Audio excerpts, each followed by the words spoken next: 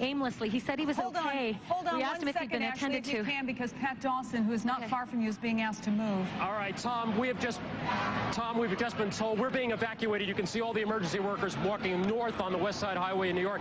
We've been told by firefighters here that there is a report of a bomb in this building. This is a school, a high school right here.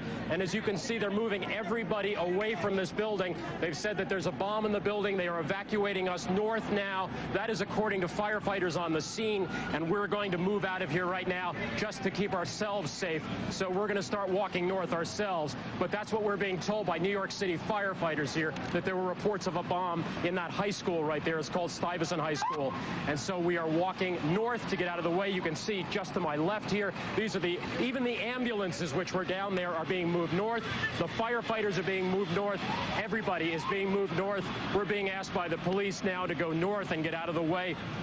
Officer, do you have any idea of what the problem is? There's a report of a secondary device possibly in the area of this school, so they're going to move everybody back as a precaution. Secondary device meaning a bomb? Possibly. Okay, and where did that report come from? Was it called in? It came in over our radios, and it's reported through our supervisors on down, so we're pulling everybody back. And that's in the Stuyvesant High School right there? Yes.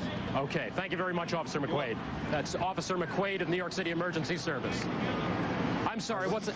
We are going to take it back here at CNBC. Bill Griffith along with Sue Herrera. A few more